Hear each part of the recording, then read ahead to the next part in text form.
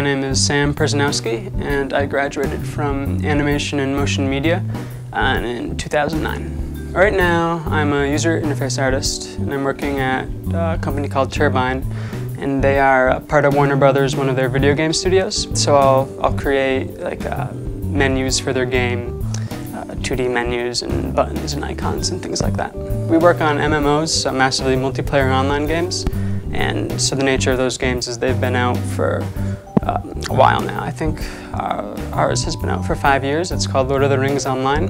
So we constantly update that game and work on that game, and we also make Dungeons and Dragons Online as well.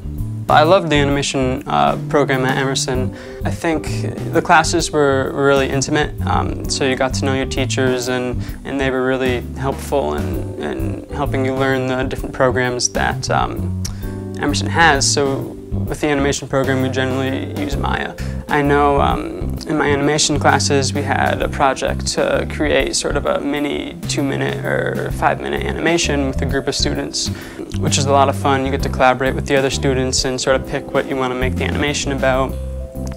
In my other classes, we collaborated with students to create sort of different graphic design projects using After Effects. The faculty at Emerson were really great.